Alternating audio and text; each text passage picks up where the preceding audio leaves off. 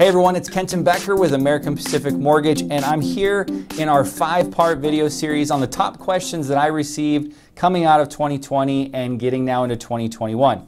We're on video or series or question number 2 that I want to bring up, and the question is, my credit was damaged recently. Are there any loan programs that provide forgiveness of bad credit inquiries or bad credit items due to the effects of 2020?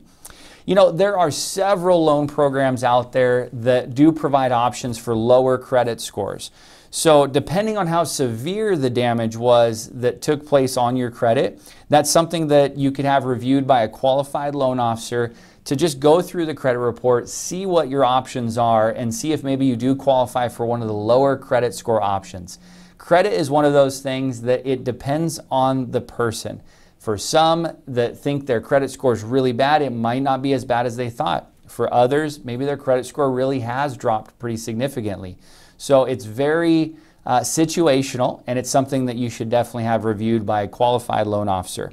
So if you have any questions on this, feel free to reach out to me. We can discuss some different options and review through your credit to see what options you have. That is question number 2, video number 2. Stay tuned for question number 3. Thanks so much.